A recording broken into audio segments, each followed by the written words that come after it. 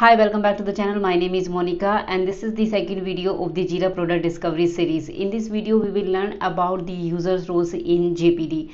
In Jira Product Discovery, we have three roles: creators, contributors and stakeholders. Let's go and see what the creators, contributors and stakeholders do in their roles. First role is creator. So creator need a Jira Product Discovery license. Creator can access all the features of the Jira Product Discovery.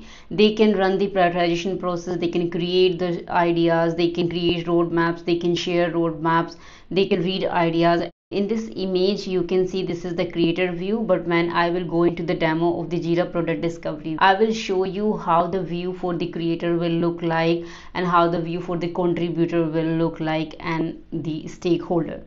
The second role is the contributor. Contributor don't need a Jira license, but they must be added to your site's user base. If they already have the Jira license for the Jira product, then they will be contributor by default. If they don't, you will just need to add them to a specific user group, which is Jira Product Discovery contributor group. Here you can see this is the contributor view of the Jira Product Discovery. And the third role is the stakeholder.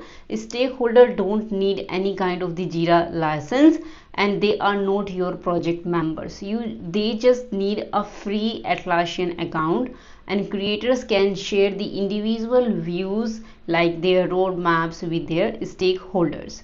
Stakeholders maybe are from your sales team, supports, leadership, customer success, or maybe other customers. Here from the Atlassian document we will see the difference what the creator and the contributor can do, what is the do's and don'ts.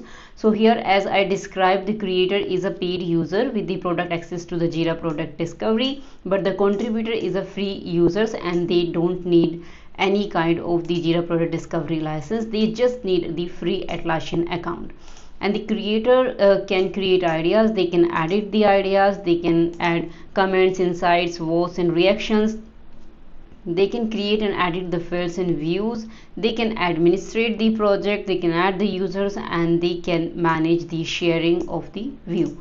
But if you will come here in the contributor, they can just open views, they can add comments, insights, votes and reactions, they can create the ideas, but again it depends on the permission. If you are giving the permissions to the contributors to create the ideas, then they can only create the idea, otherwise they cannot edit the ideas, they cannot create and edit the fields and views, and they cannot administrate the project. Here in the Jira Product Discovery project, when you will go inside the project setting, you will come here in the feature create ideas, you will have an option to allow the contributors to create the idea or not. So it depends if you are giving a permission to the contributor to creating the ideas or not.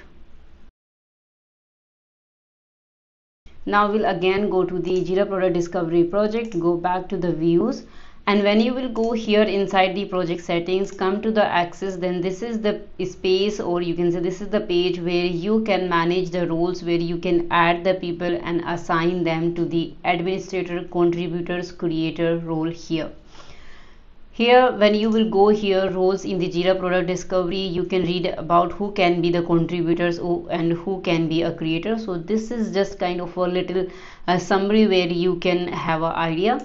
And when you will go here in the manage role, then here you can read about the administrator, creators and contributors role. As I already described what the creator and contributor can do, but you can see here in the administrator. So if someone has an administrator role, then they have access to all the features available in the project and can manage project setting and people. But if someone has a creator, then definitely they will not have all the features which is requiring the administrator specific permissions, but except that they also have all the available features which they can use as in creator role.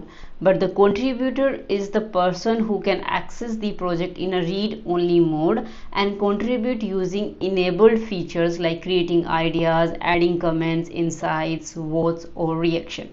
If you want to create a new role, you can simply go and create a role here. So it's up to you, it's up to according to your project requirement what kind of role you want to create. You will simply write down the name of the role. Let's suppose it's my tester demo role, and you can write down the description. After that you will add like work on ideas. They can, what they can do here, like they can submit idea or not, they can create and edit ideas or not. Like here you can manage the permissions.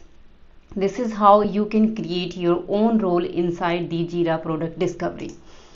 Okay, let me close it. When you will go and add the people inside the Jira Product Discovery, you can simply search by name. You can enter the email, or even you can go and mention the name of a group. After that you can assign the role of that group. In this particular table you can see I have the two users of mine where I'm giving the permission to the contributor, and one is in the two multiple role, administrator and the creator. This is how we can manage the role here. This is also one feature is available in this page, which is the project access. So there are the three kind of access: private, limited and open. If you want to keep your project private, then only the users who specify can open the project. Limited, everyone can open the project, but only users you specify can act as a creator.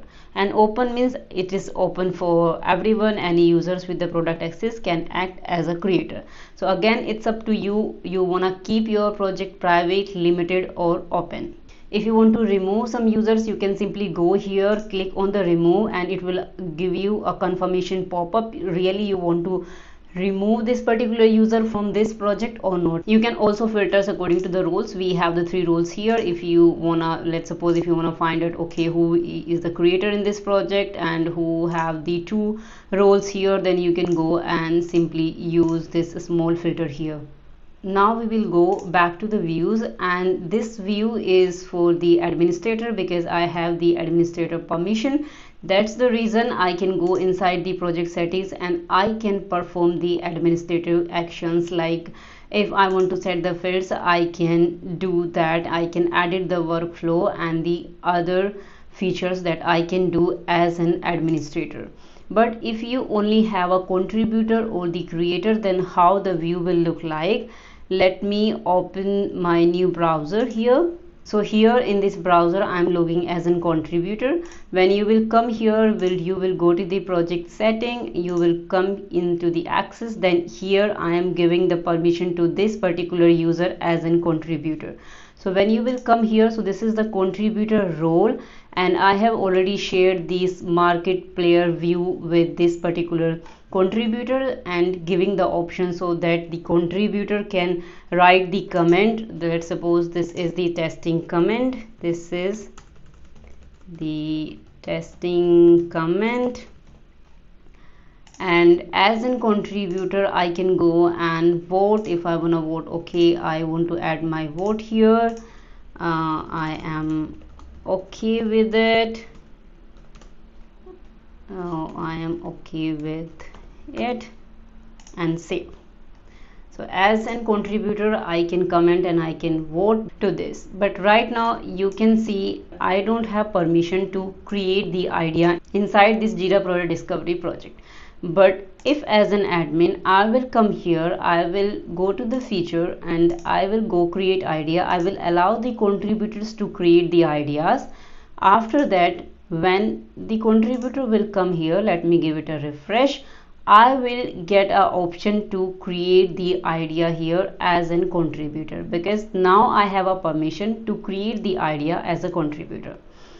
Now come back here to the access again, and let's suppose if I want to give the other permissions to this user, let's suppose the contributor or creator both, or maybe the contributor or maybe the administrator, then I can manage here. Now we will go back to the views and let's talk about the stakeholder role. I will go here in the product roadmap view. In the product roadmap view, let's suppose I want to share this particular view with the stakeholders, so I have to publish this particular view. Then I will go here, I will enter the name or email address of the stakeholder and I will share it. After sharing it, the stakeholder will be able to see this view in a read only view. They cannot make any kind of changes in your view, but yes, they can see the information that you want to show them. That's it about the user roles in the Jira Product Discovery. Now you know the user's role in Jira Product Discovery and how each role add its value. If you found this video helpful, then please don't forget to like, subscribe and share, and please ask your questions related to the Jira Product Discovery in the comments below. Thank you for watching. Have a great day.